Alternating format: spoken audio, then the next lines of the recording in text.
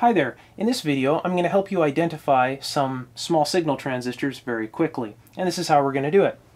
So we recognize this transistor here. All of us have seen these. This transistor here is a TO92 package. That's the package of the transistor. And if this is a 2N3904, this is going to be emitter, base, collector. And that's how it goes for all of the 2N series small package transistors. Okay, there's a lot of things that hide under the 2N name though, which kind of makes the 2N system really lack. A lot of things hide under there like FETs. You'll get an NPN transistor, a PNP transistor, all hiding under 2N. So it'll be 2N blah blah blah blah blah, and it's a FET. Or it'll be a PNP or a NPN or whatever they've put under there. And that's one thing that really lacks about this whole 2N system. There's a better system. It's called the 2S system, and thankfully that system is quite a bit more prevalent, I find, and it helps troubleshooting quite a bit. So again, we have our transistor here, and I'll draw another one over here.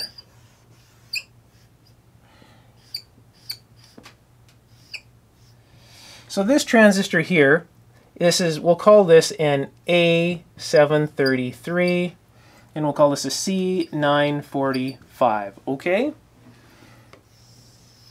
So the basing for this is emitter, collector, base, and the same thing for this one. All they've done is they've reversed these two from the 2N series, just to frustrate you and make troubleshooting just a little bit more difficult once you get used to this.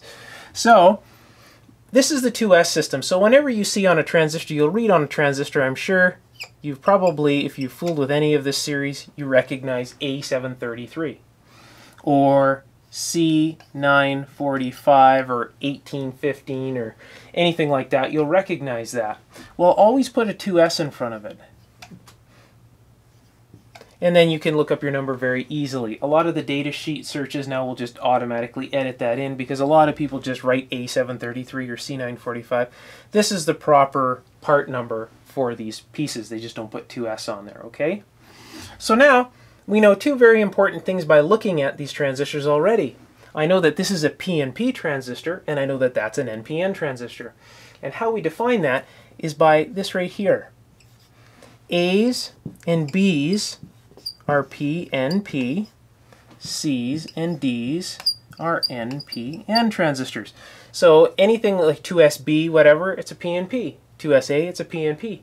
2SC, it's an NPN. 2SD, it's an NPN. So we know that these transistors are different. If you can memorize this basing here of the transistor and differentiate it from this one, you're well on your way to testing these transistors already.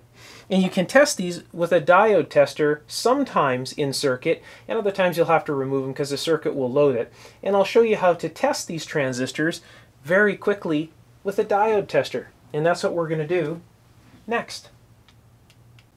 This is how you test transistors with a normal diode checker in your DMM or voltmeter or whatever you have. So this transistor looks like either two diodes face to face or back to back. So I'll just draw that real quickly.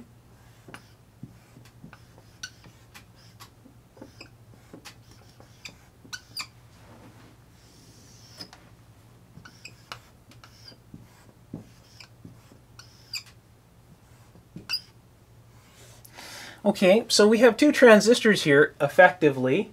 All right, so here we have a P and P, and we have an N, P, N transistor. Okay, now how your diode checker checks these transistors is just like this. This lead is always the base. Okay. These leads can be either the emitter or collector.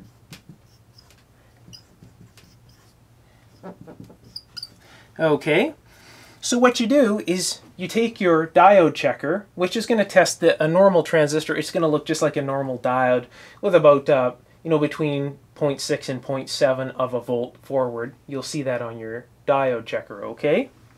So this here is the base lead. So you take the negative lead for a PNP transistor, you take the negative of your diode checker, touch it to the base, take the positive lead of your diode checker, touch it to the collector, it should read as a diode, and then remove that lead and touch it to the emitter, and it should check as another diode. You've effectively just tested your transistor. It works if it tests out as two diodes, really, in most cases.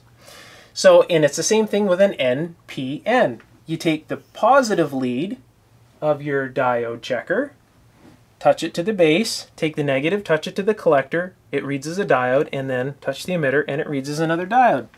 So if you draw this out, you can see that it's pretty simple. NPN, this is your lead from your diode checker, and then use the other lead to either touch the collector or the base. And that's how simple it is to check your transistors with just a normal diode checker. Now, this particular system isn't incredibly thorough, but it works very, very well, and I've found many faults by doing it this way.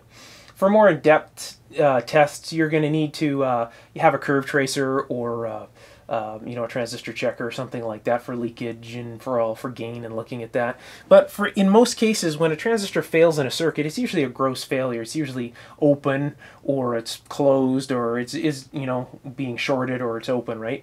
So that's basically what this is going to test for. You're going to see even if the diode is a little bit leaky, sometimes your meter will even show that up. So, you know, it'll be like one side will read 0.66 and the other side will read 0.2, and you're thinking, that's not right. So there's something wrong with that transistor, right? It should be 0.6 something and 0.6 something the other way. And away you go. Now, if you want to test a germanium transistor, the forward on a germanium transistor is between 0.2 and 0.3 something usually. I've seen them as low as going down into the, you know, into the high ones. So depending on the germanium transistor. So germanium transistors are a completely different beast, and they get greatly affected by temperature too. So this here is a standard silicon transistor, and most of them are anyways. And that's basically what we're focusing on, is the newer sort of transistors. You want to test germanium transistors, I say, you're going to be looking for lower ratings. So that's it. That's pretty much how you check it. That's that simple. As I say, if you're going to check them in circuit, you know, you're going to have to get used to it. You know, if you're going to, you know, do this a lot in circuit, because there's a lot of parts and pieces that will make the transistors look faulty, but you'll get a feel for it after a while. The best way to do it is actually remove the transistor or the suspect transistor and test it out of circuit. But if you can get away with doing it in the circuit, by all means, give it a shot. So when, of course, you're doing this, make sure that the circuit is, you know, completely unpowered and disconnected from any kind of electricity, because A, you'll damage your meter, and you could damage yourself too. So just be careful with that, and have fun. Hopefully this will help you out a little bit and make your testing a little bit easier. All right, if you like this, give it a thumbs up and subscribe, and my next video that I make, you'll get an automatic notification. It might be on vacuum tubes or parts, or who knows. It's usually about something. I'll see you next time.